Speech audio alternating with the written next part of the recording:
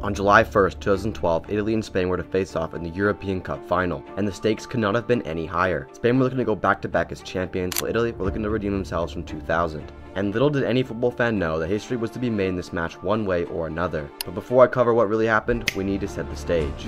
Italy's road to the final was one of hardship and close calls. Italy were placed in Group C along with Croatia, the Republic of Ireland, and the other finalist, Spain. Their first fixture came against Spain, of course, and we saw lots of chances from both sides, but Antonio Di Natale gave Italy the lead at the hour mark. However, Spain midfielder Cesc Fabregas equalized just 4 minutes later.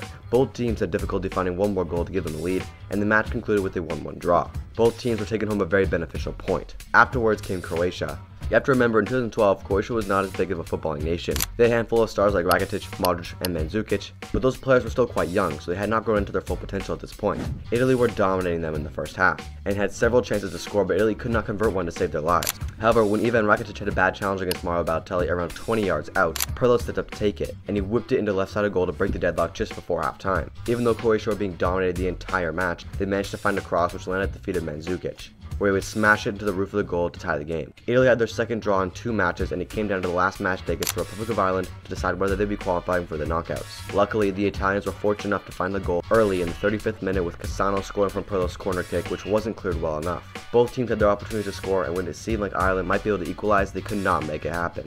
And to put the nail in the coffin with the last kick of the ball, Mario Balotelli smashed home a volley to cement Italy's spot in the knockouts. The next match went to the quarterfinals, and they had to face England. This match was going to be tough for Italy, and it was really a matter of who would be able to score their chances more effectively. Both sides were dominant and had possession in the first half. Italian players such as midfielders Riccardo Montolivo, Pirlo, Balotelli, and Cassano had chances to score but failed to do so. England players also rounded off chances through strikers Wayne Rooney and Danny Welbeck. Midfielders like Steven Gerrard and Scott Parker, and defenders Glenn Johnson and Ashley Cole had their chances as well. But again, none of them made it into the back of the net. In the second half, Italy proved to be more dominant, retaining possession more and creating more chances, but they still could not score a goal, and the match was taken into extra time. Diamanti had the best chance to score in the first half of it, the ball hitting the outside of the left post. Besides that though, neither team had any more clear-cut chances, and eventually the match headed into a penalty shootout.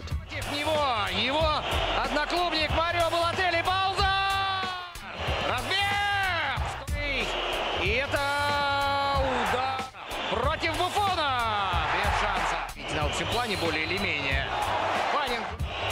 Джанлуиджи Буффон. Антонио Начерина. Короткий раз. Диаманти. Italy narrowly defeated favorites England and moved on to the semi-final where they would face Germany. Italy dominated possession early, and after receiving the ball from Cassano, Balotelli opened the scoring in the 20th minute, finishing in the left corner, heading it past Manuel Neuer. 16 minutes later, Balotelli struck again, this time striking into the top right corner on a 1-on-1 with Neuer, assisted by Montalvo, who lobbed it over the German defense. In the second half, Germany improved and were awarded a penalty in the 90th minute, where Bals already handballed it.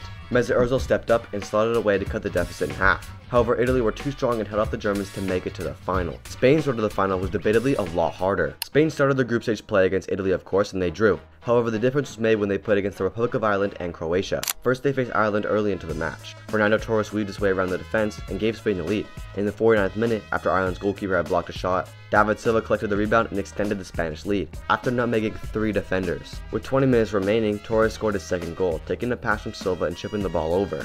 Fabregas would go on to score the final goal after receiving a Silva corner, and somehow getting it past the goalkeeper from this difficult angle, ending the match 4-0, and giving Ireland no hopes of making it out of the group. While qualification for the quarterfinals was not guaranteed, it was still likely Spain were going to top the group. But that did not mean they could take it easy against Croatia. From kickoff, Croatia were being incredibly difficult. They were creating several opportunities to score, with Stranic and Perisic having the best ones, but Iker Casillas was a brick wall. The match was looked to be heading for a draw, until the 88th minute, when substitute Jesus Navas struck the winning goal from an Iniesta assist, and the Spanish were into the quarterfinals, where they would have to face giants France. However, they were in the midst of a transition period. The match started out quite close, but in the 19th minute, Spain opened with Jordi Alba whipping in a pinpoint cross to an unmarked Xabi Alonso, who was able to head it past Hugo Lloris. From there, their momentum shifted and Spain were on the forefront. The win was completed late into the second half when French defender Anthony Revellet, I don't know how to say his name, but it was this guy, who brought down Pedro in the box, and Xabi Alonso converted the penalty to take Spain past France 2-0, as they move into their semi-final match where they would have to face a really strong Portugal side. From the get-go, Portugal targeted Spain's tiki-taka playstyle and used a high press, which was working well for them. Portugal got many chances to score, and it looked like Spain's Euro campaign might be coming to an end. However, they were able to hold on thanks to the defensive expertise of Piqué and Sergio Ramos combined with the goalkeeping experience of Iker Casillas. As the match headed into extra time, Spain were able to get some of their footing back, and were making a push back at Portugal. Spain were finding themselves with lots of opportunities, but just like Portugal, they failed to score any goals at all. It would all happen to come down to another dramatic penalty shootout. Ух ты! Шлеп!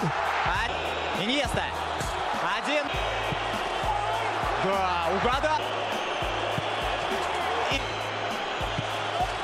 Да.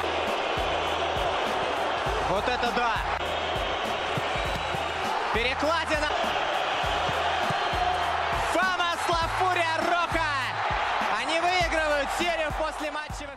When it came up to the final, the atmosphere ahead of it was absolutely crazy. The odds were in favor of Spain due to the form of Italy leading into the final, however by no means were they doubted. Italy still possessed some of the strongest attacking threats in world football at the peak of Serie A's dominant era, so anything was on the table. Italian media was hyping up their national team, and Antonio Cassano gave his thoughts ahead of the match saying, "We are not scared of Spain, we respect them, but we also know what we can do on the pitch. It will be a tough game, but we're ready."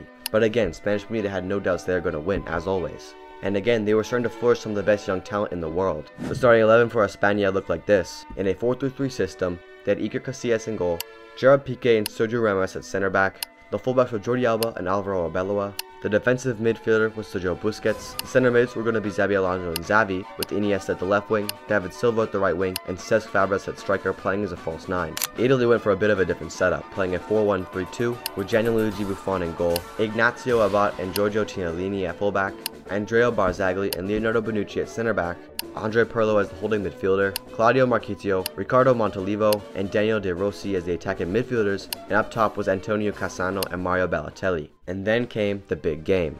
The match kicked off, Spain in the red shirts and Italy in blue. The first attack of the game was Italy's, and the ball was glued to the top of the box where Pirlo picked it up, and his effort went high and wide. The match was back and forth. Neither team were able to break down the opposition's defense and create any clear-cut chances. Spain had a few opportunities in the first half, with Sergio Ramos narrowly missing a header over the bar and Xavi sailing one into Rosette.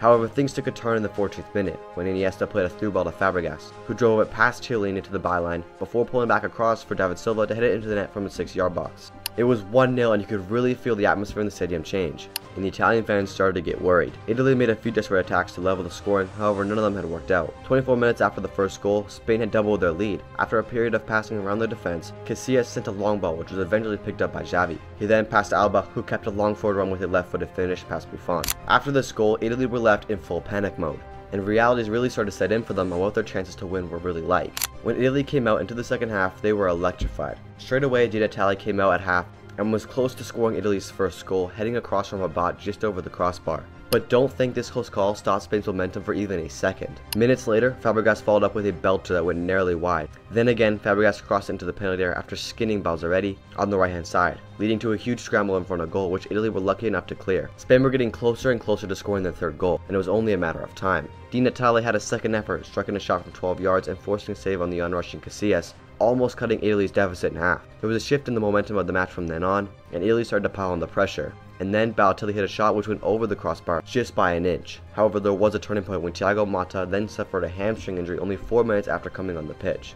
Italy had used all their substitutes at this point, which meant Italy had to play the last 30 minutes of the match with 10 men, and this basically ended it for them. Because as Fernando Torres replaced Fabregas with 15 minutes left to play, he went on to score in the 84th minute and was assisted by Xavi. This goal made him the first man to score in 2 European Championship finals and essentially cemented the win for Spain against this 10-man Italy. 4 minutes later, Fernando Torres was on the other end of Spain's last goal, providing an assist for Juan Mata to put the nail in the coffin and finish the match 4-0, against what was claimed to be one of the better teams in Italian history. This championship left Spain the first team to win 2 consecutive Euros finals and the first team to win 3 major international tournaments. This win was the greatest margin of victory for the Spanish national team in the history of the Euros, and many journalists said that this team was the best of all time.